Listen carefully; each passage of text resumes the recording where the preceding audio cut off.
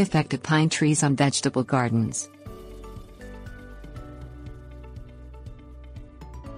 Pine trees are notorious for preventing growth both beneath their branches and long after they are removed. The trees impact soil in significant ways, but the good news is that they may not all be bad for a vegetable garden. Acidic soil. Pine needles cause high levels of acidity in soil where they decompose, perhaps the most commonly cited reason why planting around pine trees is so hard. Luckily, vegetables in general tend to love acidic soil, so they are an excellent choice for planting around pines. Delayed germination.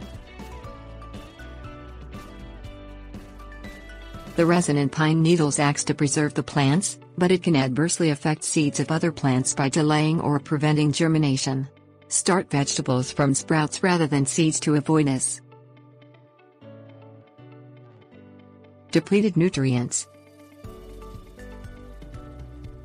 Because pine trees themselves are actually not very nutrient demanding on soil, they are often left in unamended, unfertilized soil for prolonged periods. Always test the soil at a local garden center or make sure to add plenty of compost for vegetables to grow properly. Shade.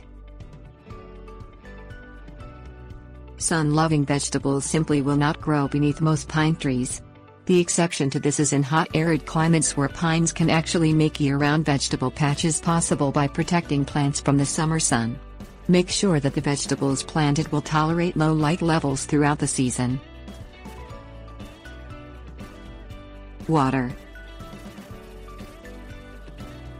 Pines can be very drought tolerant, but their wide root base makes running underground drip lines problematic. Plan on soak watering the vegetable patch by hand if planted too near to pine trees.